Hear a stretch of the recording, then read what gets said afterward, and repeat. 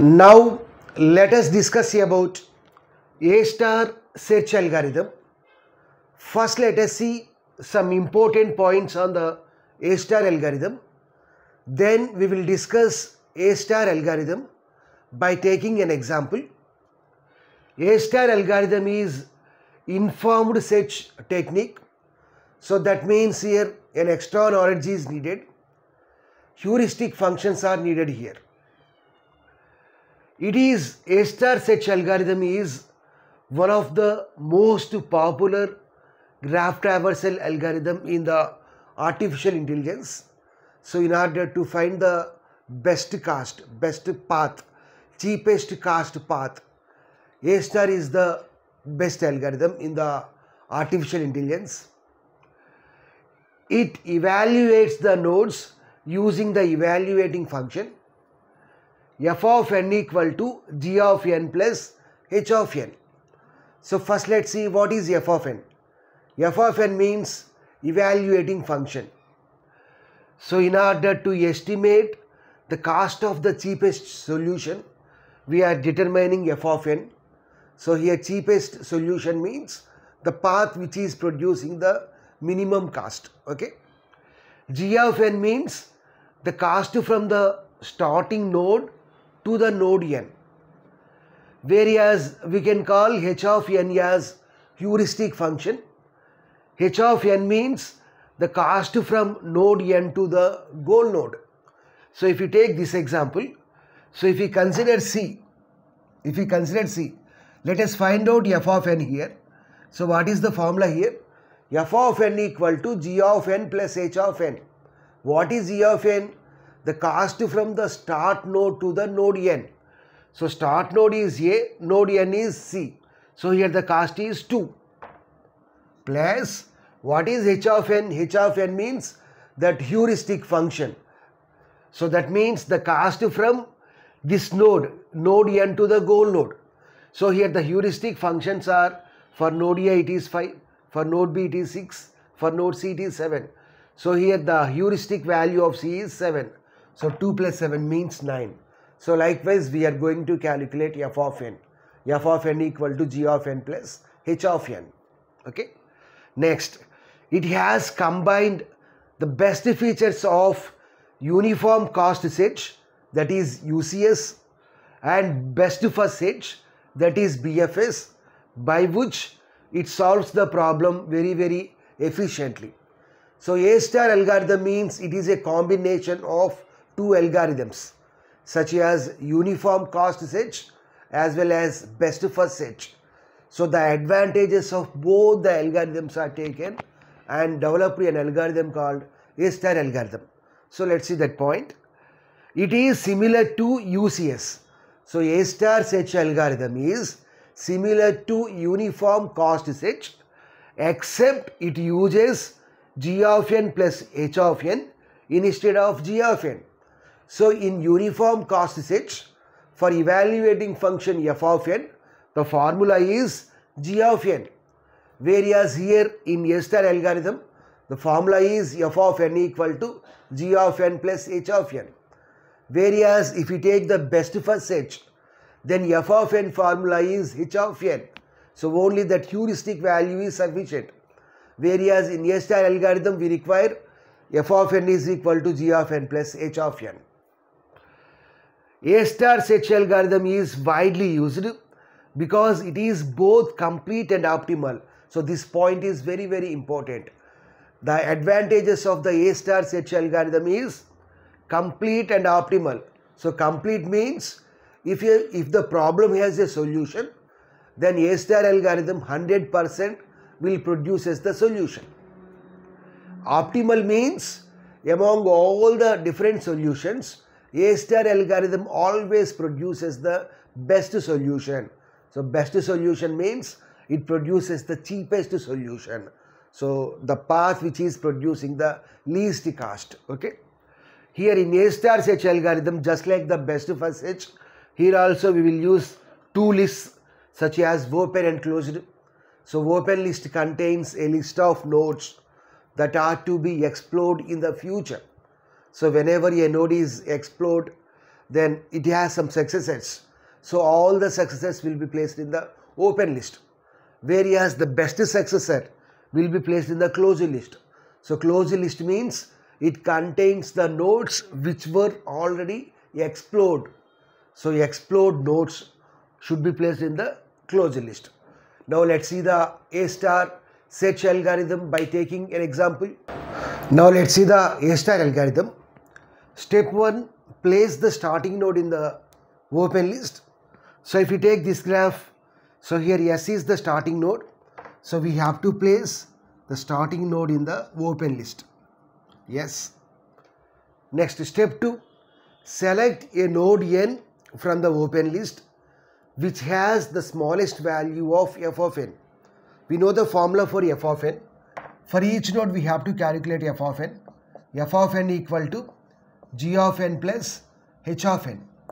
G of n means the cost from start node to the node n, whereas h of n means heuristic value, the cost from node n to the goal node, okay, and place it in the closed list. So out of all the available nodes, the node which is having the minimum value, so that node will becomes the best node. So we have to place that node in the closed list, okay. And then we will check whether node n is goal node or not. If node n is goal node, then return the success and stop. Otherwise, let's see the step 3, expand node n, that is generate all the successors of node n. For each successor, evaluate f of n equal to g of n plus h of n, place it in the open list. So here the fourth step is go to step 2. So likewise we have to do the repetition. So here the procedure is very simple. So we have to select a node from the, here we will take two lists. First one is open list, second one is closed list. So open list contains a list of nodes that are to be explored in the future. So out of all the available nodes in the open list, we have to select the best node. So what is the best node? For each node we have to compute evaluating functions such as f of n equal to g of n plus h of n. So the node which is having least f of n value, that node will becomes the best node. So we have to remove that node from the open list and place it in the closed list. Now we need to check whether the node which is in the closed list is goal node or not. Suppose if it is not the goal node, then we need to select some other path. Yeah, we need to select one more node from the open list, the best node, and we have to repeat the procedure once again. So likewise we need to repeat the procedure until we will get the goal node. So let us observe this diagram. So here S is the starting node. S heuristic value is 5. From S to A the cost is 1. From S to G the cost is 10. Here G is the goal node. So that's why the heuristic value of G is 0. Next, if you take A, heuristic value of A is 3. Heuristic value of B is 4. Heuristic value of C is 2. Heuristic value of D is 6. Here we have 2D nodes. Next, the cost from A to B is 2. B to D is 5. C to D is 3. D to G is 2. Here we have 1, 2, 3, 4. 4 goal nodes are there. Here our major aim is we have to find out the best path from the starting node to the goal node. Okay. So let us do the process. Place the start node in the open list. So this is the start node. So place that node in the open list. Yes. Now let us calculate f of n of S. So how to calculate f of n of S? First here we are calculating for S. F of n equal to g of n plus h of n. G of n means the cost from this node to this node. From S to S the cost is 0. So 0 plus what is h of n? Heuristic value of S is 5. So f of n equal to 5. So now place that node in the open. So now open list contained S. Now we need to generate the successors of S. So what are the successors of S? We have A, we have J. So we need to place those two successors in the open list. So now let us compute f of n of SA, and then we have SZ also. So let us calculate f of n of SA and SZ. So what is f of n of SA? Here what is g of n? The cost from starting node to the node n. So that is 1. So 1 plus, what is h of n of A? That is 3. So 1 plus 3 means 4. Next, what is f of n of SZ from S to G? So the cost from the starting node to this node is 10. So 10 plus, what is h of n? 0. So 10 plus 0 means 10. So here out of 4 and 10, which is the minimum value? 4 is the minimum value. So we have to remove, already S is in the closed list only. Now we need to remove A from the open list and we can place it in the closed list. Here simply we have to do the selection operation only. Here we need to simply select a node from the open list. Here there is no need of any removal from the open list. So initially open list contains yes, next A, next G. So next here we have A. So now A is in the closed list. So now we need to explore the successors of A. So SA. So what are the successors of A? B, C. So we need to determine SAB. So SAB means S to A, A to B. Next SAC. S to A, A to C. So let us determine f of n of B. F of n of B.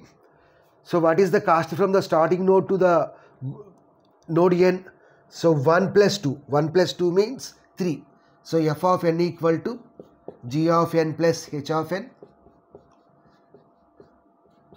So what is g of n? 1 plus 2. So that is 3.